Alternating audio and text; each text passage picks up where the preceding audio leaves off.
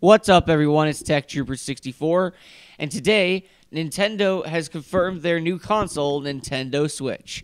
Now, during their trailer for the Nintendo Switch, or in other words, Nintendo NX, as people knew it before as, Nintendo's preview trailer showed off a brand new Super Mario game.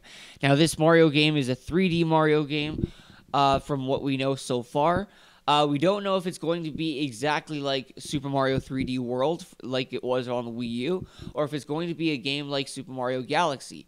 Bottom line, it's going to be a new Mario game in 3D, and it looks gorgeous, and I'll leave a picture up on screen of what it looks like for Nintendo Switch. Now, I don't think this game is going to be available at launch. It might be, but I doubt it if it does. But it looks phenomenal.